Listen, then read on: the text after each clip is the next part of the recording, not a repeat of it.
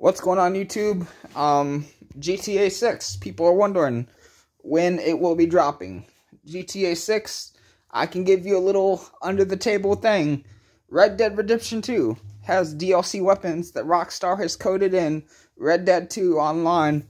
And these DLC weapons are being tested on Red Dead 2 to see if people will like them for GTA 6. So some of the weapons for Red Dead 2 that are DLCs will be on GTA 6. So just to give y'all a quick heads up and to let y'all know that Rockstar has encoded Red Dead Redemption 2 with some DLC weapons that will be on GTA 6 in the coming years. They're seeing if people like them, so they put them on Red Dead 2 to see if anybody would like these weapons. And I guess they're gonna put them in the game because I guess what they wanted to do is like test them to see if people would like them for the new GTA 6 coming out. So this is what I found out. They're testing the software out on Red Dead 2 to see if people will like them for GTA 6. Anyway, if you like the video, leave a comment below and let me know.